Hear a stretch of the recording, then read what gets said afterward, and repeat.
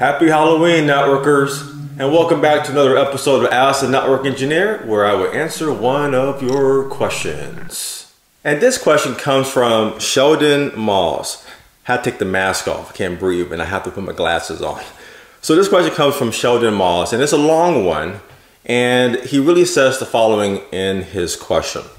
So he's presently working as a junior network engineer, and he has hesitations, anxiety of taking the certification exams, CCNA, CCNP, concerns that he may fail. So he's asking questions on, well, how do I get through that? And what are some of your study habits that you can recommend to some of you guys? So that's a great question. But there's another part here that was also very interesting, and it is something that we've been talking about for many of the episodes on this channel. And one of the questions asked is, on a side note, I've had my senior network engineer and a vendor from Tulare telling me that I am putting too much emphasis on certifications. What are your thoughts on that? So let's go ahead and talk about all those components. So let me first talk about study habits. And there's a lot of different things about this. But the number one, the most important thing is not really technical. It's more of a personality, more psychology, I guess. But it is being motivated, staying focused, and being committed. You have to put in the work.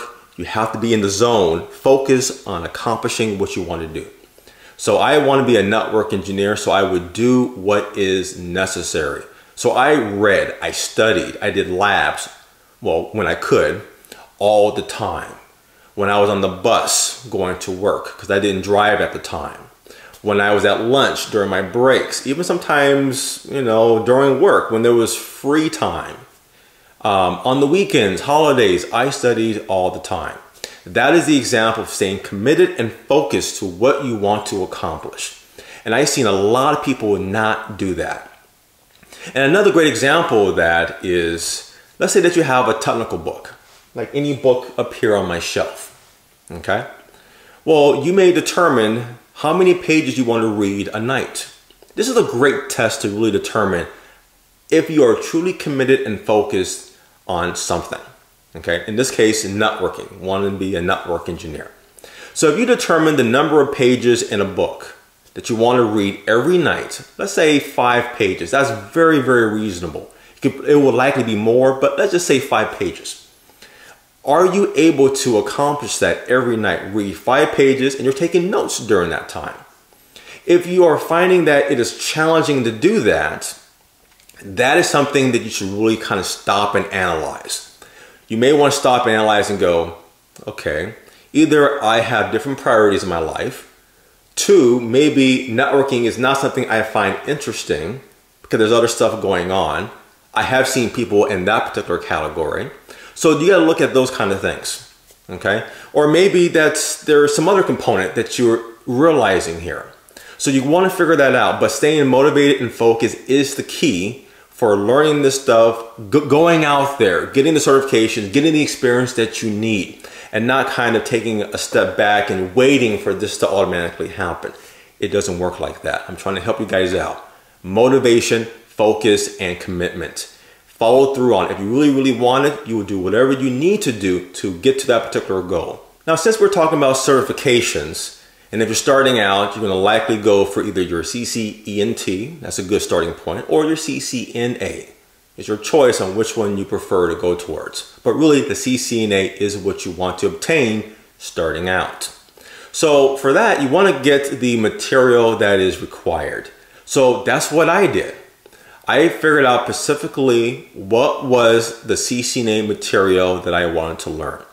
Now, I have to kind of interject a couple of things because when I took my CCNA back in 1998, there were no books that I could read or reference. There weren't really websites that I could reference out there. I really had to kind of, look at the blueprints and recommended outlines that Cisco had on their website at the time. I wish there were books like this, like a lot of them. It just wasn't out there at the time. Very frustrating though. But now there are tons of books, a lot of Cisco Press books. So I would recommend to getting a Cisco Press CCNA book. And you get that and doing what I said first, motivation, focus, commitment.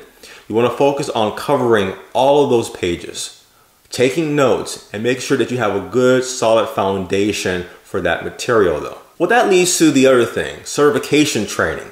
And this is a particular episode that I did talk about of how people learn, called self-learning and classroom learning. So check out that video for more of what I talked about there. But that makes a difference because some people learn better in a classroom environment, or some people learn better doing self-learning, basically getting a book, dedicating time and going through the material, taking practice questions. That's what they do. So that's what you can do as well. So you can purchase, if you are a self-learning person, you can get the books, you can get study questions that you can purchase from particular sites that are focused on certifications. We have some certification training, but really we have practical training. That is our niche on our website. That's the work that I do, is practical training. But you want to get a certification type training package and just read the books, the material that you buy from this training package, answering these test questions. And that's what you want to do. Now, if you prefer a classroom environment, then sign up for a CCNA bootcamp class, 1 week. That will be more pricey, but if you like that kind of environment of classroom learning, then it's well worth it though. Because then you are in a classroom environment, you're learning through the material, you're asking questions, you're collaborating with other students, if that's the format of the class. And that will give you more foundation and more of a comfort that you do know this material, that you're ready to take the exam. The last thing is about test taking, the anxiety. Well, you will always have that anxiety. I took my recertification exam for my CCIE like a year ago, I think. Almost a year and a half ago, I think it was. I get butterflies in my stomach too though. But it's taking a test. We always get anxiety when we're doing something, like when we're going to do a presentation in front of a classroom, if we're taking an exam, if we're doing something that's really, really critical or important. We get a little anxiety in our stomach though. But the key thing is just get it done. Could you fail the test? Yes, you could fail the test. Let me tell you something. This is a true story though. I haven't told this to a lot of people, but I have come really, really far. I'll try to find my old test sheets to kind of show you guys if I can find them. When I was preparing for my CCIE, so there's two parts to that. There's the written exam, there's the lab exam. I took the written exam 5 times. I just kept failing that exam. Because keep in mind, there were no books for me to reference, to read, or websites of training packages to buy. And it was tough. But I stayed motivated, focused, and committed. I says, I do want this CCIE. I love this field. I'm very good at what I do. I am not going to let this test defeat me. And I passed it on my 5th attempt. Barely though.